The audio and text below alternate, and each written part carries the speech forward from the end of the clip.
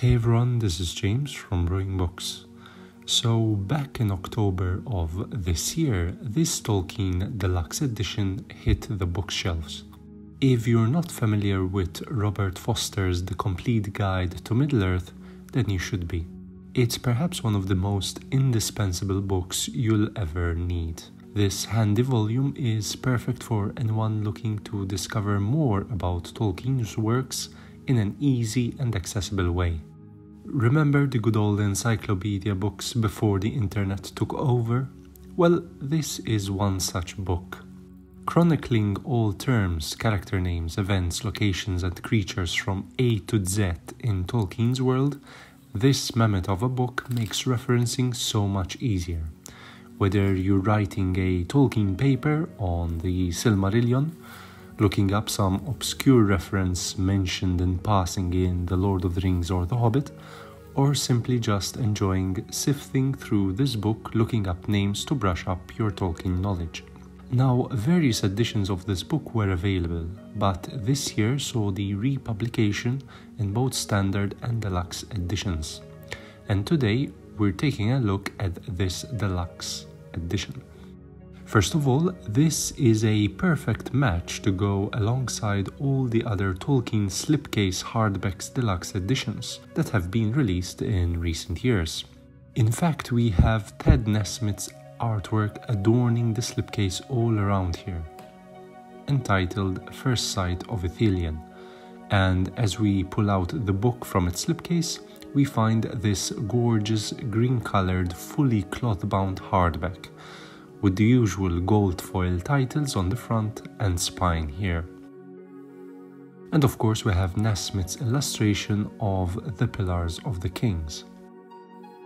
Just for you to note, this has a worldwide first printing of just 7,000 copies, so grab this fast.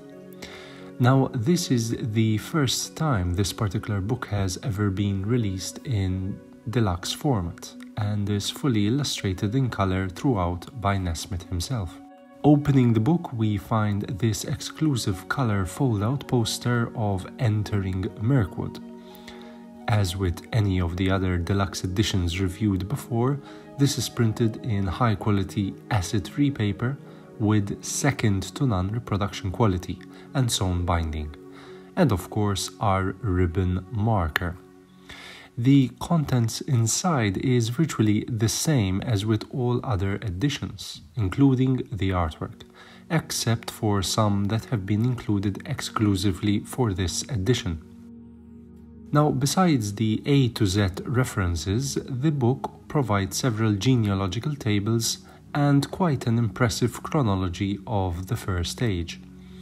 Not only that, Nesmith's illustrations are just so vibrant in colors and simply stunning to look at.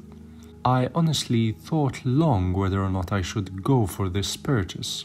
I already own the 2003 hardback edition of this book, so I wasn't sure it was actually necessary.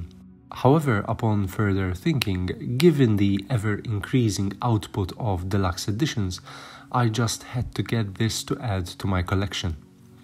So, if you're looking for a trusted encyclopedia that will widen and enhance your experience of Tolkien's works, Foster's Guide is the ultimate book for such purpose.